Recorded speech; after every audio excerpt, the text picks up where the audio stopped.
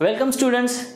In this video we are going to learn or understand about the various kinds of defects which are occurred in the welding process.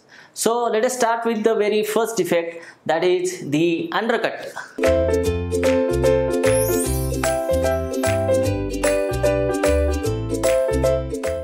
See, this undercut appears like a small notch in the weld interface. You can see this is the small notch in the weld interface, which is nothing but the undercut.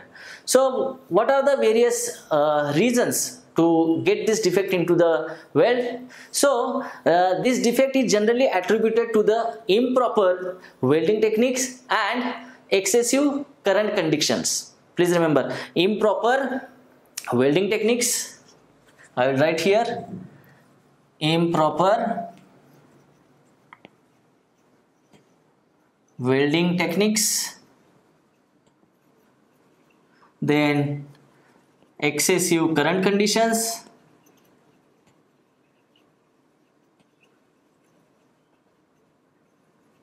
then the magnetic arc blow, and the use of damped electrodes. Okay, so what is use of damped electrodes? That electrodes containing higher hydrogen. Okay, that is known as the damped electrode. Okay, so this defect is also caused by the incorrect manipulation of the electrode. Okay, while depositing the bead in horizontal and in vertical welding. It is also because of improper or incorrect manipulation of electrode while depositing the bead in horizontal and vertical technique or position. Okay, so this is the undercut.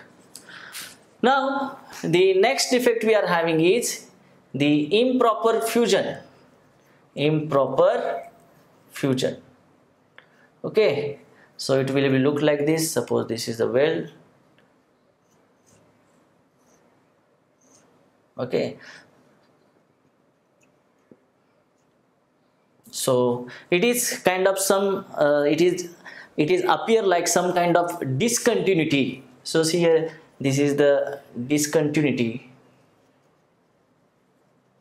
in the weld zone, So what is this?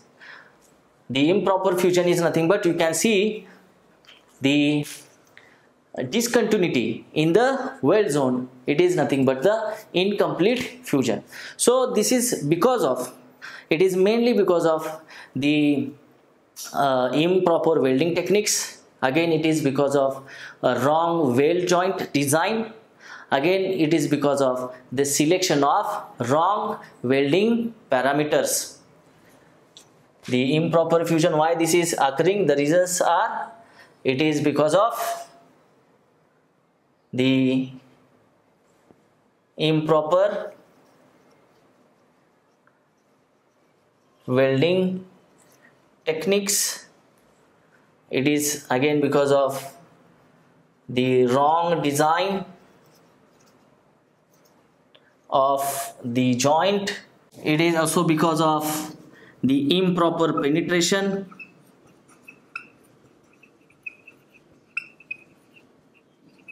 and wrong welding process parameters.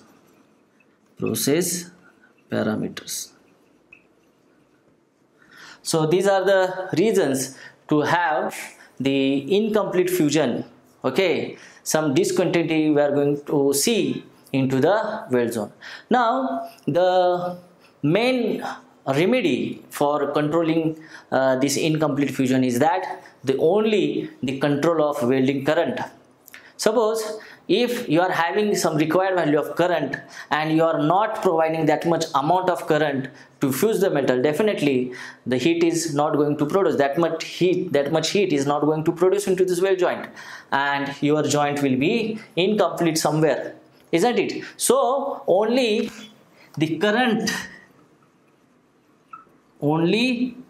current is the controlling factor or controlling parameter to minimize or to nullify the improper fusion. Okay, so this is the improper fusion. Now the third defect we are having as the porosity. The porosity, you know very well, that is the entrapment of the gas into the weld. Okay, it is nothing but the entrapped gas or gases into the weld bead is nothing but the porosity. Now, which are the main gases which can cause the porosity in the welding? So see, there are many gases in the weld zone. These are hydrogen, oxygen, nitrogen. Then we are having argon, carbon dioxide. Okay, but out of that, see, when you talk about the argon, helium, carbon dioxide, these are the gases, because of their insolubility, in the point of view of insolubility, they are not going to get into the molten material. Okay, but they are acting as a shielding gases. But if you talk about the hydrogen, oxygen and nitrogen, so these are the main source of porosity into the welding. So if you talk about the hydrogen, which are the main gases? Hydrogen, then oxygen and nitrogen. So this entrapment of these gases are responsible for causing the porosity into the weld. Now you talk about the hydrogen. So this is the main source. Actually, hydrogen is the main source to cause porosity into the weld. Why it is so?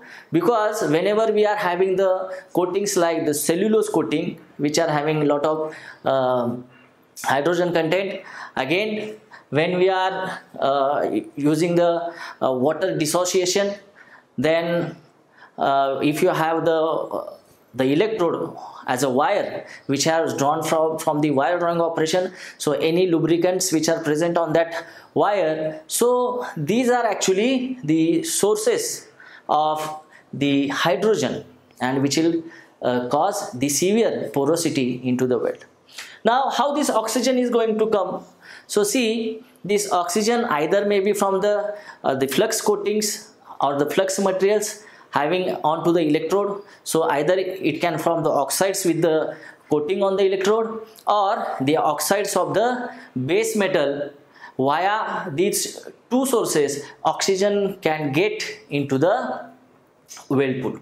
Okay, and if you talk about the nitrogen, so nitrogen, it is generally come from the atmosphere and get soluble into the weld pool, causing this porosity defect. So any gases which are entrapped in the weld pool definitely causing this porosity, and the porosity is definitely reducing the strength of the weld. Okay, so this is about porosity. Now the next defect that we are having in the weld is that the slag inclusion. The slag inclusion. So what is slag inclusion? Actually, we all know that the fluxes in the weld are combining with the impurities in the material which is present in the weld pool, and they are floating onto the weld pool.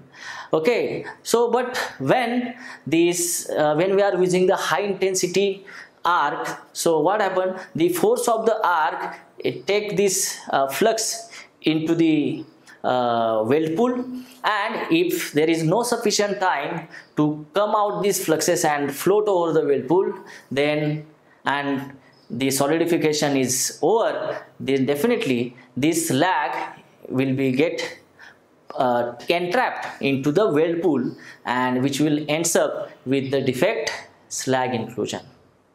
Understood what I said?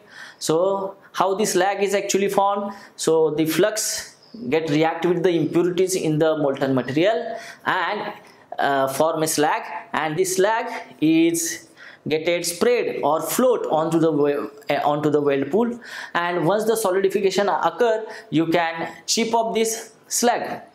But what happened whenever there is a high intensity arc is there, so what that arc will do, arc will force this floating slag into the weld pool, and once this slag is getting at the bottom of the weld pool, and if there is no sufficient time to come out this slag and float over this weld pool, and before that the solidification of the weld occur, so this slag is get entrapped into this weld and causing this slag inclusion. Okay, so what are the things which are responsible for this slag inclusion? That is, some reasons are, we are having the number one, the viscosity of weld metal. Viscosity of weld metal. We are having the excessive current conditions. Excessive current conditions. Then we can have the previous undercut.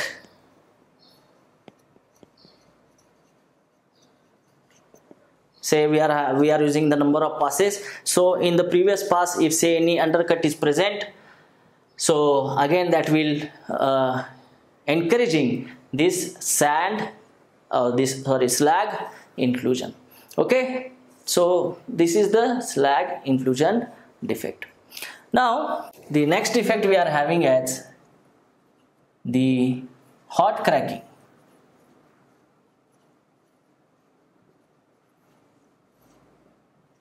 So actually this defect is basically takes place at the higher temperatures, and the crack is the intergranular, and it is very small in size, so it is not visible by these naked eyes. So this is actually the present at the very high temperature, intergranular cracks in the weld. Now if you want to eliminate this hot cracking defect, we can preheat the base material. Actually what happened, when there is a large cross-sectional area of the bead at the bottom, and you are having the less deposition rate of molten metal, then the hot cracking definitely going to occur. So you just use the preheating to eliminate the hot cracking. In same fashion we are also having the cold cracking.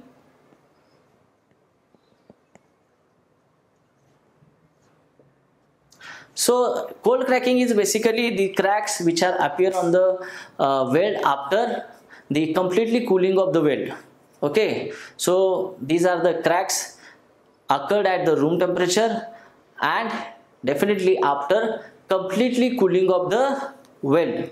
These are the cold cracks. Now why these cracks are appearing? So if you are using very high rates of cooling, so rapid cooling, definitely there is a martensitic transformation will be there again. So here we are having the large amount of residual stresses. Okay, then the martensitic transformation,